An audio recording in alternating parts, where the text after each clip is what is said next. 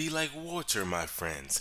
That's what I'm trying to do with this video, show you how to make your new tile pop with some grout, but we're going to go the easy way. We're going to use premixed grout, and I'll tell you why I'm using premixed grout, the tips, tricks, and shoulda, woulda, couldas for this video. For returning viewers, you already know how I get down. Full tool list is displayed on the screen.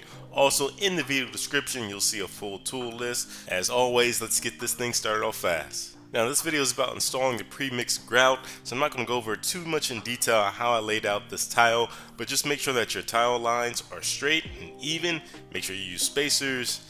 That helps keep everything nice and clean and even, and then we'll get to the actual grouting part. Step 1, use the 2-bucket method. Use a clean bucket and a dirty bucket of water. I'll go into detail a little bit later in the video of what I do there. Make sure you have your premixed grout. I'm using Simple Grout as a brand, but I don't really have a preference there. Use what you want. Have the grout sponge, the grout float.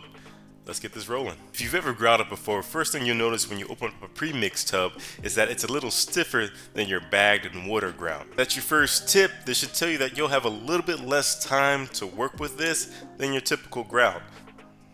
You'll want to work in smaller sections and go back and start the cleaning process way sooner than you will with your typical bagged and water type mixed grout. Next tip, and very important step, you want to pre-dampen the tile surface that you plan to work in. You want to take your sponge, apply it to your clean bucket of water. Remember, you have a dirty and clean side, and go ahead and dampen the area that you plan to work in. As I mentioned earlier, you want to work in a smaller section than you would typically for your bagged and water type grout. So I'm only doing 2 tile bays at a time for this, playing it safe so that I have time to go back and clean the grout before it hardens. With your grout dampened, now it's the time to actually apply the good stuff in the grooves. Go ahead and take your premix, put it on your float, and go ahead and work it into the grooves. Now, I'll admit, I'm not the best grouter, but I always apply the KISS method, keep it simple, stupid. So I just cover the highlights of what I'm supposed to do when I'm grouting, and that's keeping the float at a 45-degree angle to the tile. That way you're working the grout into the crevices, but you're not kicking it out of the crevices as you're working it over the grooves.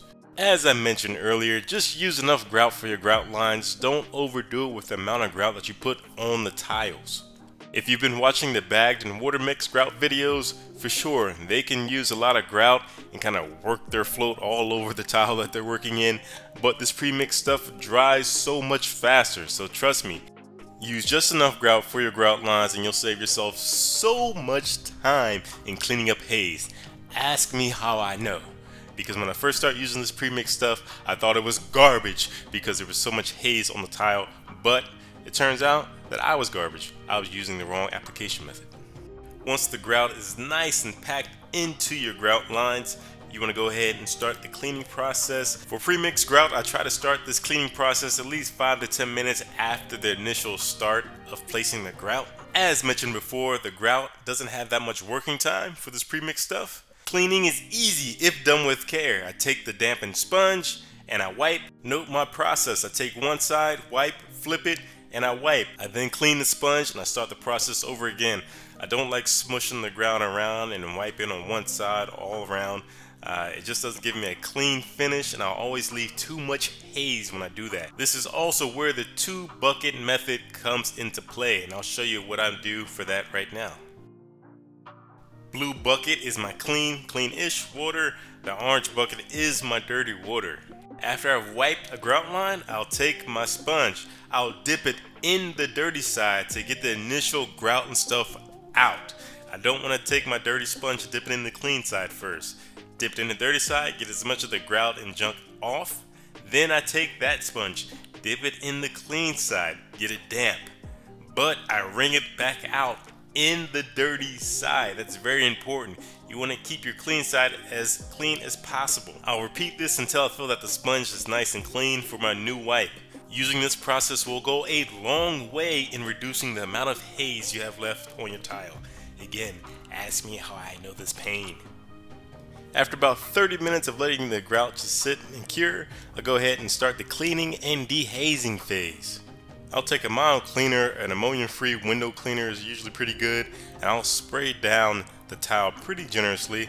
Then I break out my trusty green Brillo pad and I get to scrubbing. Now, if you followed my tips and you didn't make the same mistakes I made when I first started using this premix stuff, then you shouldn't have too much of a workout here. But if you do, no worries. The haze will be removed. It just takes time, arm strength, and patience. I'll scrub in small circles, taking note not to really scrub in the grout lines.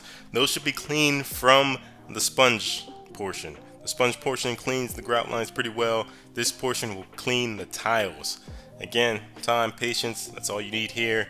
Work in small circles. Once I have that cleaned up, I'll take a microfiber towel and I'll wipe, and that usually gets rid of most of the haze. I'll do this one time, maybe 2 times. After that, we're looking like water, my friends, looking like water. And with that, the install is complete. As again, like I said, if you do proper prep, make sure you dampen the tiles before you apply any grout. Don't over apply the grout, and make sure you use a 2-bucket method, and your grout job will come out looking great. Premixed grout is a good alternative to using the bag and water method, because if you're only grouting one time or maybe once every couple years, why are you going to go through all that process of getting all the additional tools that you'll need if you want to mix the grout properly using the bag and water method? You can save a little bit of time and just use premixed grout. As long as you do the proper prep and the proper clean, it will come out looking great. Now, if you enjoyed this video, please like, share, comment, subscribe. Put any tips down below to make this easier. I'm sure I will grout again in the future, and I'm always looking to improve upon a process and also help out anybody else watching this video. If they read the comments and they see a good tip, it's all good for everyone. That does it for this video. Thanks for watching. I'm out.